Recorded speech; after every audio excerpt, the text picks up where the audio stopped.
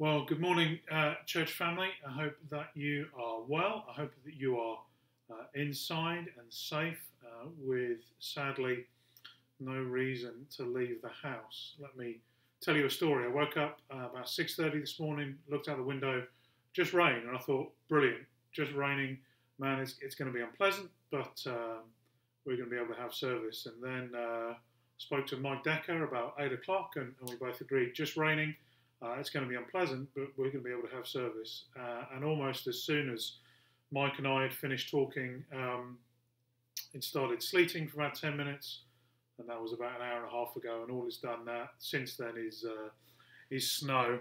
So I hope you know my heart. I hope you know that I'm very, very reluctant to cancel church. Just feel very heavy-hearted about having to make that decision. But I walked from our front door to the church's front door, and I was slipping around and had to catch myself a couple of times, and it's only got worse since then. So there's just no way we could guarantee your safety on our campus this morning, which is a great shame 2 weeks in a row. But God is good, and we trust Him.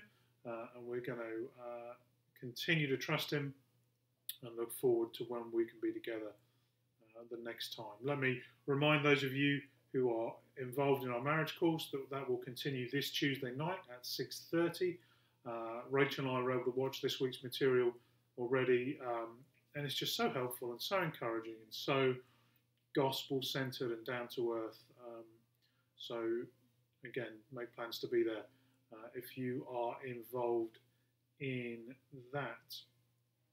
Continue to pray, of course, for Miss Margaret Poston. She's still in the hospital there in Maryland. She has good days and bad days, I think, by her own admission. So do pray for her. I know she'd love to hear from you. So if you would like her number, please just call me or send me a message, and I'll let you have that number. That's her direct phone number there into the hospital. Continue to pray, as we mentioned on Wednesday, for the threats to religious liberty, both in Denmark and in France. And you know, these threats don't exist out there in the ether. This is specific legislation that would affect the work of our Free Will Baptist missionaries, and of course every evangelical church in France and in Denmark. So ask the Lord that those unjust laws would not pass. Ask the Lord that through this period of opposition, many people would be saved. I'm going to read Psalm 87 this morning. I think Psalm 87 is my favourite psalm. I know I always say that about whatever part of the Bible we're looking at. It's all my favourite. That's okay. Psalm 87 says this: On the holy mount stands the city He founded. The Lord loves the gates of Zion more than all the dwelling places of Jacob. Glorious things of you are spoken, O city of gods. Among those who know me, I mention Rahab and Babylon. Behold, Philistia and Tyre and Cush. This one was born there, they say. And of Zion it shall be said, this one and that one were born in her. For the Most High Himself will establish her. The Lord records as He registers the peoples. This one was born there. Singers and dancers alike say, all my springs are in you. Psalm 87 teaches us one valuable truth and asks us one important question. Psalm 87 teaches us that Jesus is Lord of all. And then Psalm 87 asks us the most important question: is Jesus our Lord? First of all, Jesus is Lord of all. Verse 1 tells us that this psalm, written by the sons of Korah, deals with Jerusalem. On the holy mount stands the city He founded. We know that the temple was in Jerusalem. The physical manifestation of the Lord's presence in the Old Testament was there in Jerusalem, in that gorgeous, glorious temple building that would have been visible for miles around and would have dominated the city of Jerusalem. Verse 2 tells us that the Lord loves the gates of Zion more than all the dwelling places of Jacob. To be sure, the Lord loves the dwelling places of Jacob. The Lord loves the promised land. The Lord loves his people. But we remember that when the Lord Jesus walked on the earth, as he approached Jerusalem, the gospel writers tell us that he wept over Jerusalem. Oh, Jerusalem, Jerusalem, the city that kills the prophets. Surely we're all precious to God. But that city in the Old Testament where God's presence was manifested so clearly, so powerfully in the temple, that was the pinnacle of God's affections. And verse 3 explains why. Glorious things of you are spoken, O city of God. So let's review those first 3 verses together. This Jerusalem focus, this delight that the Lord has in his city, in his temple, in his presence. Now, that sounds really exclusive, doesn't it? It sounds like the people who live in Jerusalem, they're God's people, and the rest of us are just going to have to make do and mend. We're guilty of thinking the same thing sometimes, aren't we? We're guilty of thinking that God loves us the most, and all those other people outside are just a little bit less lucky. Look at verse 4 with me. This is where it gets really cool. Among those who know me, I mention Rahab and Babylon. Behold, Philistia and Tyre and Cush, this one was born there, they say. Now, if you're in the Old Testament and you are listing some places where the Lord is known, where the Lord is worshipped, I wonder what cities you'd mention. Jerusalem, of course, maybe the cities in the north, maybe the cities of refuge where the Levites were from, maybe Tishbe, where Elijah came from. You wouldn't mention these cities. Rahab, which of course stands for Jericho, which opposed the Lord's people as they entered the promised land. Babylon, the fiercest enemy of God's people. Philistia and Tyre and Cush, pagan cities with pagan believers worshipping pagan gods.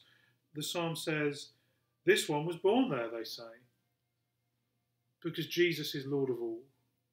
And when we come to Jesus, no matter what our background is, no matter what our past life has been, we are accepted and welcomed as valuable as anyone. Those worshippers who came from Babylon and Rahab, from Philistia and Tyre and Cush, the Lord accepts them as if they were born in Zion, as if they were born in Jerusalem. No second-class citizens amongst the people of God. Verse 5 continues, and of Zion it shall be said, this one and that one were born in her, for the Lord Most High himself will establish her. The Lord records as he registers the people, this one was born there. We think of Nicodemus in John 3, don't we? Jesus saying, you must be born again. And Nicodemus not really understanding what the Lord is speaking about. I think that's what this verse is, that's what this psalm is getting at as well.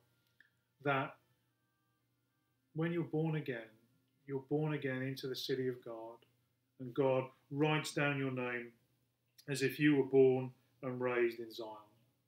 So whatever sins you're battling with now, remember who you are. Remember that you're one of God's people and that he gives us the power to live like it. Whatever sins you're ashamed of from the past, remember that the Lord has forgotten them. And whether you were born in Babylon or Rahab or Cush or whether you came up worshipping false gods, whether you have sin that you are ashamed of, Jesus is still your Lord and he is not ashamed to be your God. That's the final challenge, the final question that this psalm leaves us with. Verse 7, singers and dancers alike say, all my springs are in you. Wherever we go in life, we must recognise that everything good we have comes from the Lord Jesus. Everything we'll ever need comes from the Lord Jesus. When have you ever gone to the Lord and found him unable to meet your need? What have you ever got from the Lord that wasn't better, that didn't make your life better, spiritually speaking, at least? Friend, this week make sure all your springs are in the Lord. Don't be misled and led astray by a world that wants to tell you that you can't get anything from Jesus, that you can't get anything from the church, that you can't get anything from the Word. No, friends, stick in the Word and trust that those springs that Jesus provides will never run dry. Christian, you can rejoice today. Your sins are forgiven. No matter what your past is, your future is bright. Christian, you can rejoice today because you will be satisfied by a spring that will never run dry. So keep turning to that spring. Keep drinking. Keep trusting the Lord. I hope you are doing well. Please call me if there's anything we can do for you. Again, we'll look forward to seeing our folks on the marriage course Thursday evening at 6:30. We'll look forward to Morning Manna Wednesday morning at 10:30. No snow on Wednesday, and no snow the rest of the year. Let's make that a prayer request together. Thank you.